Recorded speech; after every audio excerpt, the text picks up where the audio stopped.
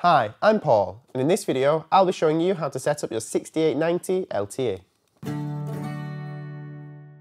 So the first thing that we'll do is we'll open the box and we'll take out the things that we need for this setup.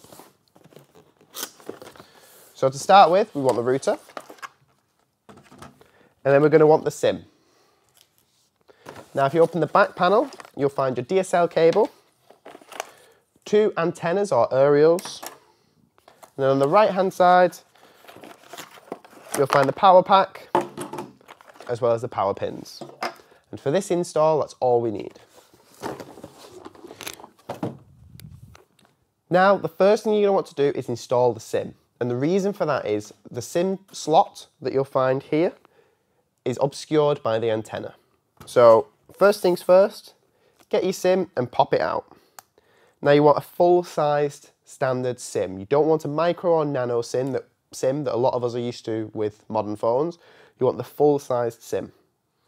And then you want to put this with the chip side pointing down, so the DINT is on the left-hand side. If you're unsure, just look at the diagram, for example. And we'll slot that in, and you'll hear a little click, and then you know that it's in. Next thing we want to do is screw on the antennas or aerials, whichever you prefer. So these quite simply screw on like so. You don't have to use the ones that come with the Fritz box if you have your own or ones you prefer to use instead. Feel free to use them provided they screw on and are compatible.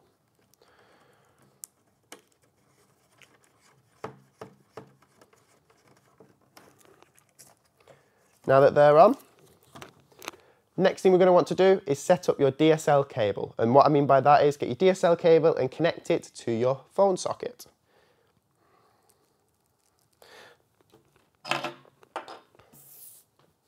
So, as with Fritz boxes, as with other Fritz boxes, you'll have a long DSL cable. One side will be small, one side will be big.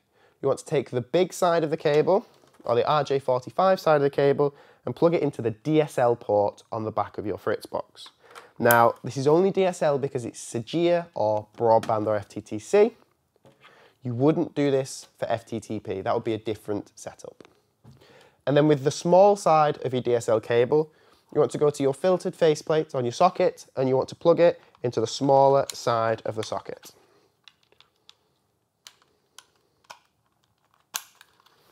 Like so. You may have a different style socket or a different filter on your socket.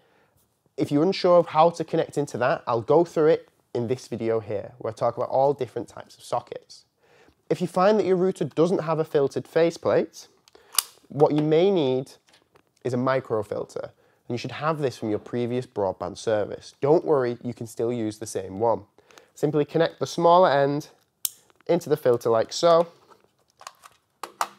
and then that will just slot into your socket, or again, any different style socket that you have.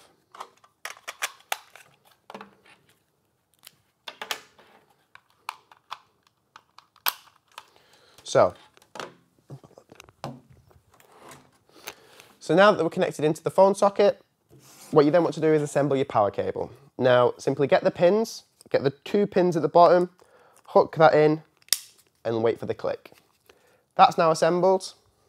You want to plug this in to the back of the Fritz box, so the power port here. And that's it. Simply wait about 5 to 10 minutes for this to set up. Go and make yourself a cup of tea, have a minute, and after 10 minutes, everything should be done. And within that time, the router will get itself set up, it'll call into Zen, and we'll do the rest. I hope you found this video useful. If you have, please click on that like button. If you want to see more videos like this, please click on that subscribe button. But until next time, thank you very much.